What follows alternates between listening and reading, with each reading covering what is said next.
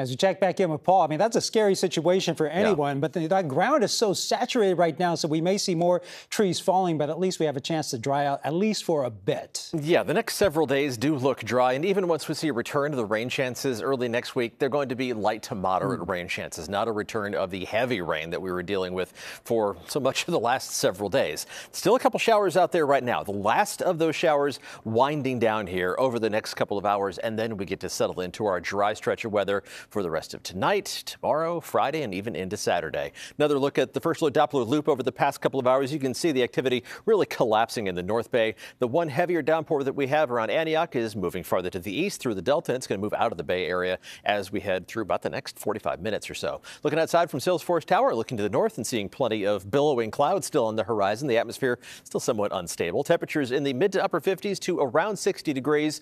In between the showers, it was a pleasant day today, and we should see pleasant temperatures again tomorrow after we see some locally dense fog dissipate.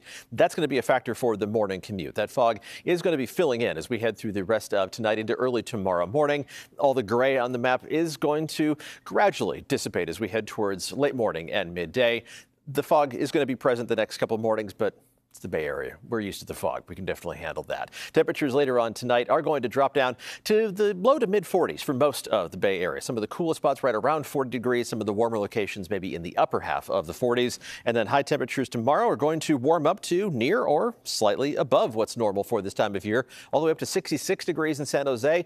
That's a few degrees above average. Mostly mid 60s in the Santa Clara Valley. Other inland parts of the Bay Area mostly topping out in the low 60s. 62 degrees in Concord is technically a couple degrees below average, but it's going to be a pleasant day nonetheless. Upper 50s along the coast of Half Moon Bay, just above 60 for San Francisco, and temperatures inland in the North Bay also reaching up into the low 60s by tomorrow afternoon, with similar temperatures in store on Friday, and the weather is looking really nice as we start the weekend. Let's take a look at the forecast for the Chinese New Year parade on a Saturday. Parade kicks off at 5:15. Of course, the crowds are going to gather before that. Temperatures are going to be in the mid 60s at 4 o'clock in the afternoon on Saturday, even for downtown San Francisco, and still in the upper 50s as we head towards 8 o'clock in the evening. Now, farther down the line, we do have a return of the rain chances. So let's talk about that. Again, it's light to moderate rain. We've got our side-by-side forecast models, and they're in general agreement that our next chance of rain is going to move in Sunday and linger into Monday. Where the differ is on the specifics, exactly when the rain arrives, the intensity of that rain, but at worst, I think we'd be looking at some moderate rainfall rates, not enough to lead to any flooding concerns. And then they have some differences in terms of how much shower activity is going to linger into Monday night and maybe Tuesday. And of course, you see plenty of snow flying in the Sierra. It does look like this is going to be a more efficient snowmaker in the higher elevations as opposed to a rainmaker around the Bay Area. But even farther down the line, we're looking at a good chance of a wetter than normal pattern as we finish off the month of February and head into early March. The 8 to 14 day outlook from the Climate Prediction Center takes us some leap day into the first several days of March, and that's a significant chance of wetter than normal conditions returning to the Bay Area. So let's enjoy this little break while it lasts. Check out the 7-day forecast.